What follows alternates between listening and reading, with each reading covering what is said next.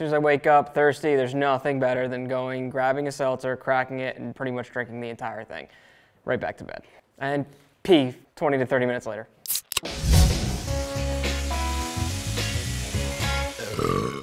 My name's Nick and I take pictures.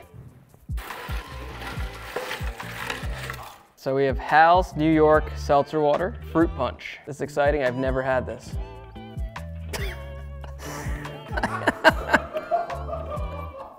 I do CrossFit.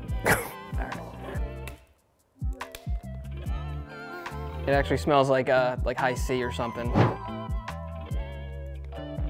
I don't normally like it cold, but that's pretty good. It smelled way stronger than it tastes, which is good. There's no juice, no soda. Mild bubbles, not too strong. Brings me back to like my mom's kitchen. Big seltzer fan.